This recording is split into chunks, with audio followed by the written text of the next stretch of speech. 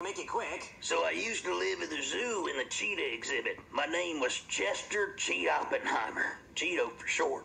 Kids loved looking at me, man. They'd throw cheese in my enclosure, and I would take a cheese grater and make dust out of it. And that's how I invented Cheetos. The president loved them so much, he said, "Chester, these Cheetos are the bomb. Speaking of bombs, I need 2 big ones." So I said, "Right away, Mr. President." And they locked me in a room with all the Cheetos I could eat and uranium. And Albert Einstein was there too for some reason, man. So I made 2 atomic bombs. I was in the Enola Gay when they dropped the first one. I looked back and saw the explosion, and that's how I went blind. Then they dropped the second one, and that just made me sad. So I've been snorting Cheetos and being depressed ever since, man. That was a really